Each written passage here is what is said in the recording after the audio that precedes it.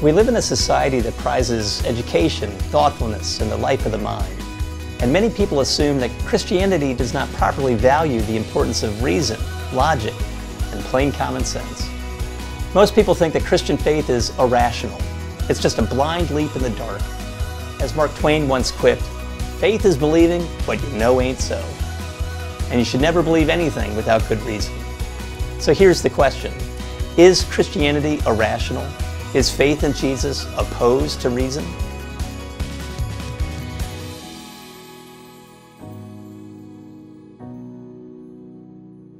First of all, let's level the playing field and acknowledge that we all believe deeply in things that we can't prove, from basic assumptions about our mind's ability to perceive reality to our highest ideals and aspirations.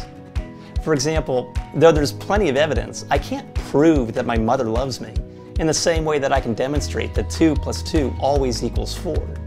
And in a similar way, we can't appeal to some sort of universal reason when it comes to our vision of the good life, or what we perceive to be virtuous or beautiful. So whether you're a Christian or an atheist, we all rely on faith of some kind to make our way through the world. So what do Christians mean by faith? Well, I'd like to suggest that Christianity doesn't ask us to put blind faith in God against all the evidence. Rather, we're called to put our trust in God because there are good reasons for doing so. Let me offer this illustration. In 1859, Charles Blondin became the first person to walk across Niagara Falls on a tightrope.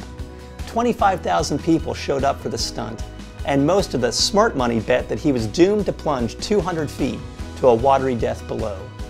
He set out from the American side shortly before 5 p.m., and when Blondin was 1/3 of the way across, he sat down on the cable and then signaled for the famous Maid of the Mist to anchor beneath him.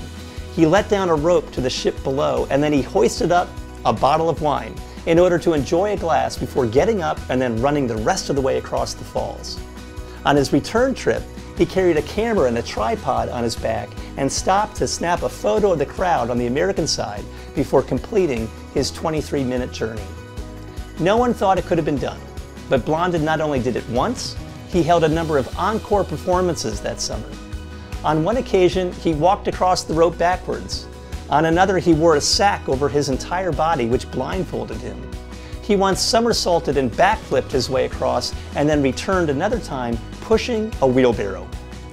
After everything that people had seen, you could imagine Blondin asking, "Do you believe that I am capable of pushing someone in the wheelbarrow across the falls?"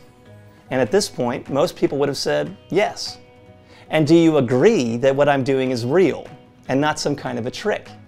And again, most people would agree that this was no charade. But imagine if he asked someone to get inside the wheelbarrow.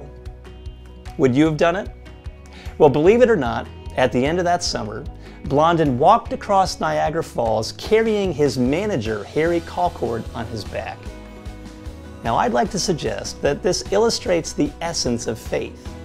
Theologians talk about 3 dimensions of faith: knowledge, assent, and trust.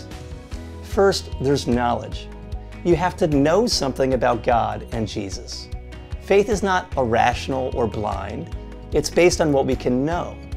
We're supposed to consider the claims that Jesus has made about himself in the scriptures and the ways in which he has acted in the past according to the original witnesses, just as Charles Blondin demonstrated his mastery over the tightrope before asking anyone to join him on the high wire. So in other words, there's real content to faith based on what Jesus has revealed about himself. And then second, you have to assent. You have to agree that this content is true and not some kind of trick or house of mirrors. And then finally, and most importantly, there's trust. You have to personally trust Jesus. It's not enough to know a claim and assent to its truth. You've got to do something about it. You have to place yourself in the wheelbarrow. So here's the simplest way I could put it. Faith involves a transfer of trust. To be a Christian means that you transfer your trust from yourself to Jesus for your life, your future, your standing before God.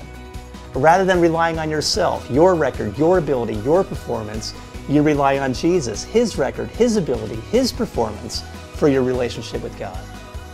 So what is faith? Faith consists of knowledge, assent, and above all, trust.